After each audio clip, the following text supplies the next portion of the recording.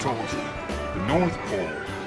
Of course the elves make the toys. Do you remember when I took you to see Santa at Herald Square?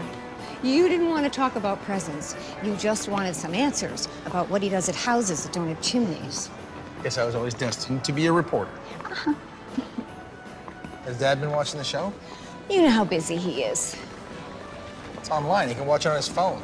You're trying to pick a fight, but I will not take the bait. It just seems to me, as a journalist, he'd want to do some research before he starts criticizing my work. He isn't criticizing. He just wants what's best for you. Well, if he really wants what's best for me, he could try being supportive. Oh, you won't be satisfied until you've caused some sort of scene in public, will you? Very well, Charles. We shall have a scene. Mom. Your father is not a terribly demonstrative person. That is his way.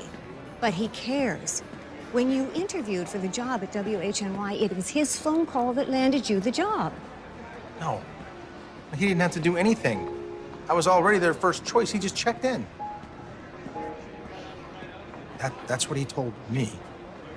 You were their second choice, which is still very impressive. Who was their first choice? Do you know? Emily Morgan. No. Why didn't... You were dating her, Charlie. What were we supposed to tell you? So your father did what was best for your future. Because he loves you. And you wouldn't be where you are without him. Now, let's find him a nice necktie.